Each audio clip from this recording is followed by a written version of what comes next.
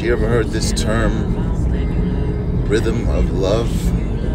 Maybe it's a made-up term, but the rhythm of love is the ebbs and flows of a person's love language or love personality. And the beauty of it is everybody's got their own rhythm that they like to be loved in. I think in this day and age, far too many people walk around hoping to find the perfect rhythm in another person, which may exist somewhere, somehow, but the chances of you finding a person are very difficult. Now, what you could find is another person who is just as willing to learn your rhythm as you are to learn theirs, hopefully. I think that's where the rhythm of love really starts to get beautiful. When two people want to learn each other's rhythm.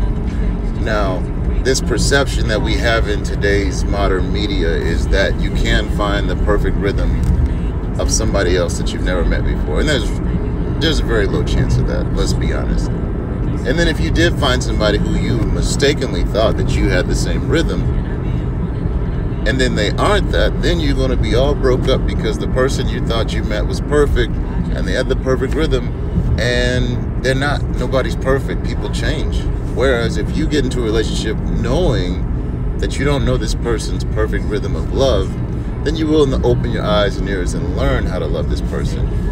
And if you keep your eyes and ears open long enough, and you're keen enough to this person's rhythm, you can notice when the rhythm changes, because people change, life changes. And I think being adaptable and being able to change with life is what life is about.